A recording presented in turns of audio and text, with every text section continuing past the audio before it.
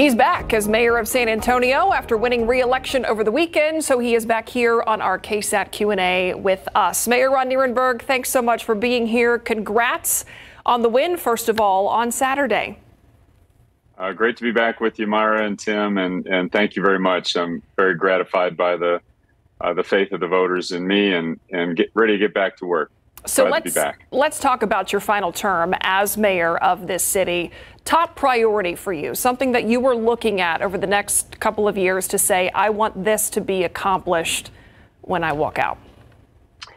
Well, there's a lot of things, so it's hard to pick just one, but I'll tell you a few things that are high on the list. Number one, we want to make sure that we get this airport project off on the right foot. We have shovels in the ground next year. And the new terminal should be online by 28. So the redevelopment of the San Antonio airport is huge. We also have bona fide mass transit coming to San Antonio for the first time. Our north-south ART corridor is fully funded, and we are working to fill the gap and make the east-west corridor complete as well. So those will be underway.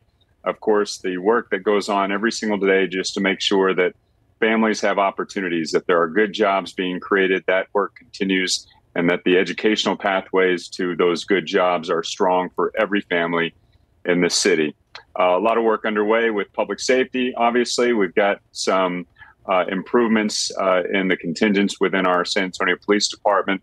A lot of work underway. So it's hard in city government to select just one thing, but I've got a lot of things on my plate and a lot of things on the list that we want to make sure we get done over the next couple of years. In the more near term, Mayor, this week we will see the expiration of Title 42. A lot of concern along the border on what that will look like as everyone is expecting a huge influx of migrants. What are we anticipating here in San Antonio? We've seen these other surges impact us. What are we expecting this time around? Sure. And just to be clear, the lack of congressional action on immigration reform, comprehensive immigration reform over the last 2+ decades has really created challenges all across our country in local communities as we deal with these migration flows. Unfortunately, we have to deal with those impacts, and we do that in a compassionate manner. So I'm very grateful. We've been working well with Department of Homeland Security and Secretary Mayorkas. We have advanced funding to make sure that our Migrant Resource Center treats people compassionately who are here legally seeking asylum, and we get them on their way to their host families and awaiting their asylum hearings. But let me be very clear. We have to also minimize the impacts to our community, and that's what happens with the MRC. We do this in an organized manner, in a compassionate manner, and we are working through this process, and we will continue to do that in cooperation with DHS and our federal partners. Have you been having any conversations with those at the Migrant Resource Center? I know the city's not in charge of running that anymore, but I know months ago, we were seeing with a surge of people then, it was at capacity. People were needing to find ways to move on to where they could get shelter. Anything that they're preparing for this time around? Yeah, it's a cooperative effort, and our excuse me, our lead partner, Catholic Charities, has been doing a fantastic job. They're obviously working to make sure that they have capacity and they have funding to continue the operations and anticipate whatever surges there are. But we work in concert with them, and so as it relates to transportation, we want to make sure that folks are not who have their travel arranged are moving on their way efficiently, effectively. We also make sure that those who don't have travel arrangements get those done. They should be done, processed before they get to the MRC, and we're trying to get that word out to our partners in the network of Border Patrol and DHS along the border. So it is a cooperative effort, and what they're doing right now is just to make sure that they're moving through folks effectively, efficiently, so that we don't have folks lingering, and that bottles up capacity at the MRC. When it comes to the city budget, you guys are going to be starting to move into that phase of the year. What are we expecting as far as how the city budget looks this year?